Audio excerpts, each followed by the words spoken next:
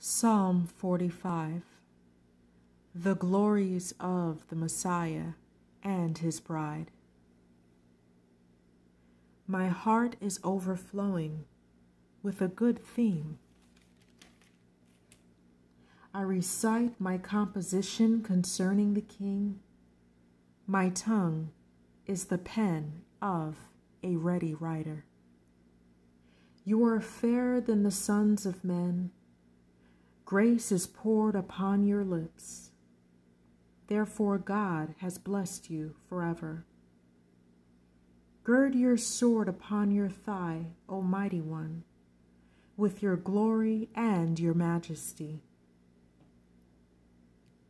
And in your majesty ride prosperously because of truth, humility, and righteousness, and your right hand shall teach you awesome things. Your arrows are sharp in the heart of the king's enemies.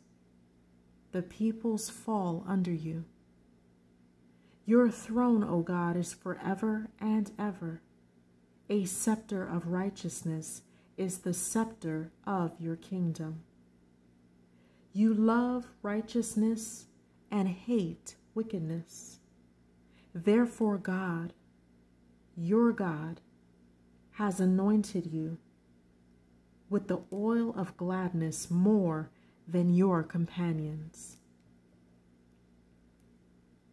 All your garments are scented with myrrh, aloes, and cassia. Out of the ivory palaces by which they have made you glad. King's daughters are among you.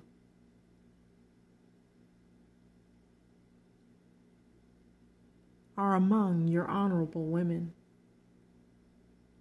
At your right hand stands the queen in gold from Ophir. Listen, O daughter. Consider and incline your ear. Forget your own people also, and your father's house, so the king will greatly desire your beauty, because he is your Lord. Worship him. And the daughter of Tyre will come with a gift. The rich among the people will seek your favor. The royal daughter is all glorious within the palace. Her clothing is woven with gold. She shall be brought to the king in robes of many colors. The virgins, her companions who follow her, shall be brought to you. With gladness and rejoicing, they shall be brought.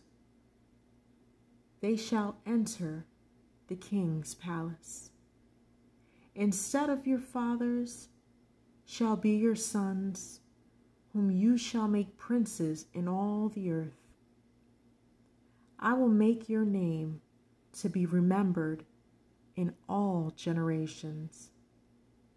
Therefore, the people shall praise you forever and ever.